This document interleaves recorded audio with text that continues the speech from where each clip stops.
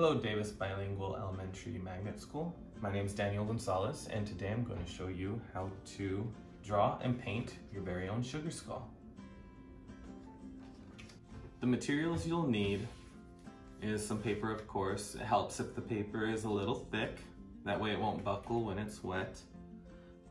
A pencil, brush, pen, some watercolors, and of course a napkin.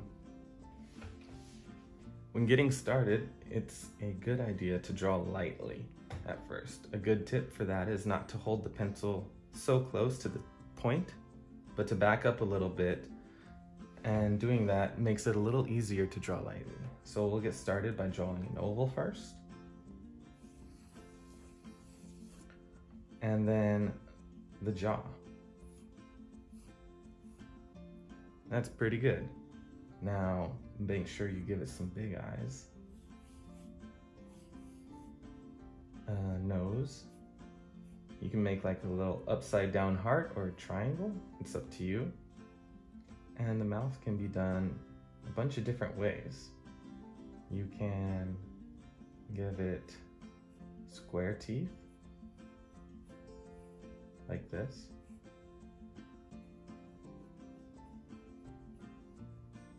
They don't have to be perfect.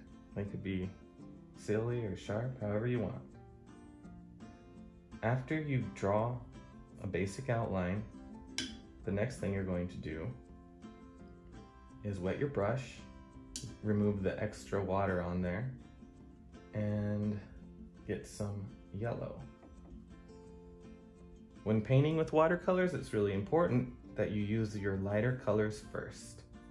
You wouldn't want to start with the purple.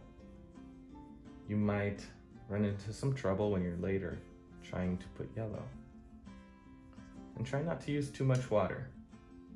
If you use a lot of water, your paper will start to buckle, meaning it will bend and warp a little bit. It doesn't need to be perfect. You can see I left some little spaces here and there, but I went ahead and I finished my yellow pass. Next, I'm going to try orange. So I got orange on my watercolor brush, and I'm going to just very carefully do the outside of the eyes.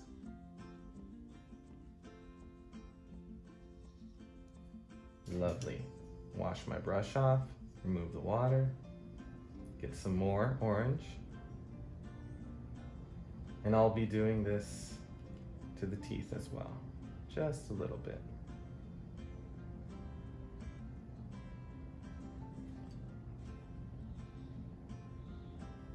This will make it look like the eyes and the nose and teeth are glowing a little bit. And you could even do a little bit of red if you want. Again, remember, you wash your brush off, remove the extra water, and get a little bit of red.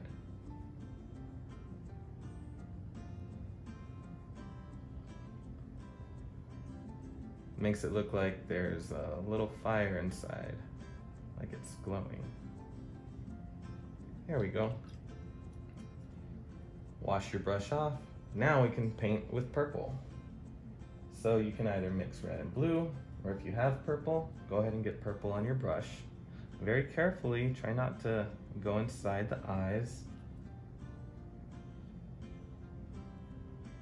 You can see here I'm being real careful.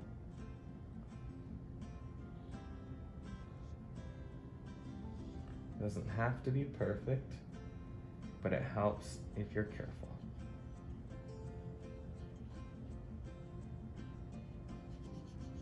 Don't rush it, just take your time. It looks really plain and simple right now, and that's because we're going to decorate it later. Get a little bit of more paint. Just remember, try not to use too much water. That's the biggest mistake beginners do when they're painting with watercolor. They use way too much water. You just need a little bit.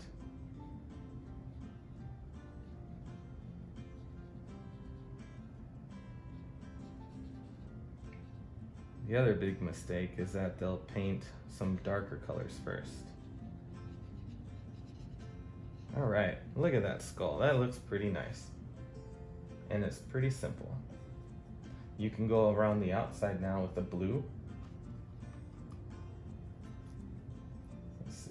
Yeah, that's good blue. Don't get too much water. A little bit more blue. And I like to play around with the warm colors and the cool colors. The warm colors, you might guess, are the eyes, the colors that make up the eyes, the yellow, the red, the orange, and the cool colors are the blue and the purple. There we go. That looks great. I've waited for this to dry a little bit before I go over it with a pen or a marker. And now that it's a little bit dry, I can begin to outline. When you do this, draw carefully. You don't have to press too hard, but draw with intention. You might go over the line a couple times to make it a little thicker. But doing this really helps show the different shapes and bring out the different features like the eyes or the nose. Here we can go over the teeth.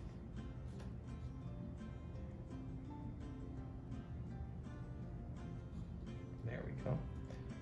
And the outline of the skull. You can see sometimes I turn my paper to make it a little easier to draw these lines.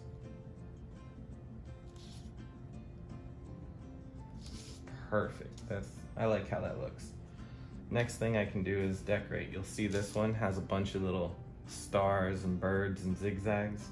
I can do something else here.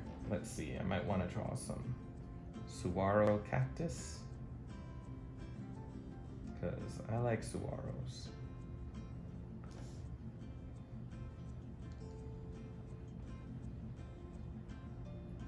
You can see how I'm drawing them with the pen. Let's see.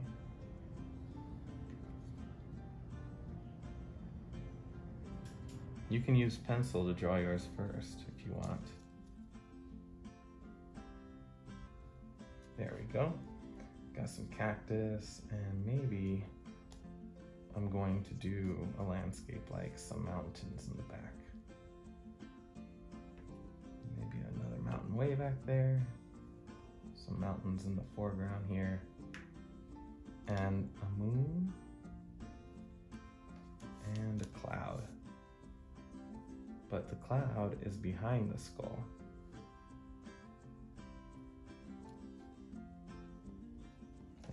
There we go. I think I like it. Now, if you want to, you can decorate it, or you can go ahead and paint it. Let's see, I'm gonna get some green, not too much water.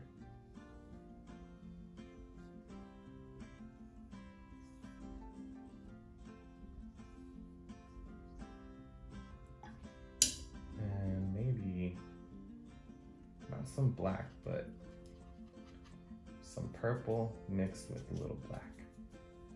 Give me that night.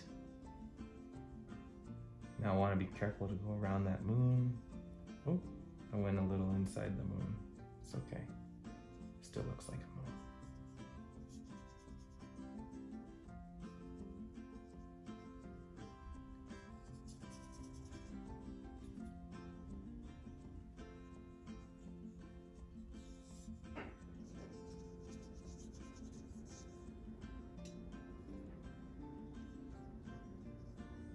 There we go. And maybe some brown for the mountains and the background. Just a little bit. We don't need to go crazy.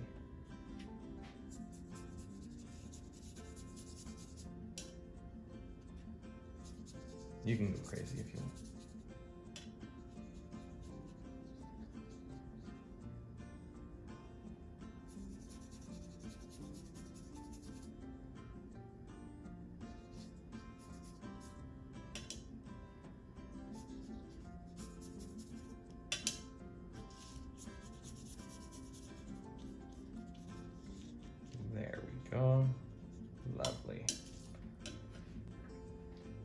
Let's see. You can also decorate this in any way you want. I did circles around the eyes. Maybe this time I will do triangles around the eyes.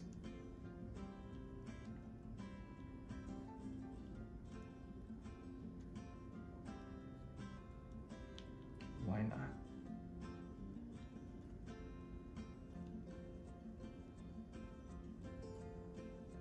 Maybe just around one eye. Maybe the other eye just has circles around it.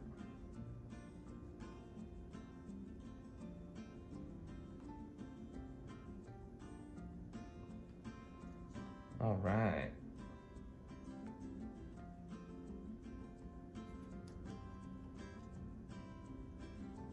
A bunch of little circles here. A bunch of little circles here. Let's see. Maybe it's got like water down here. I don't know. Why not? And cloud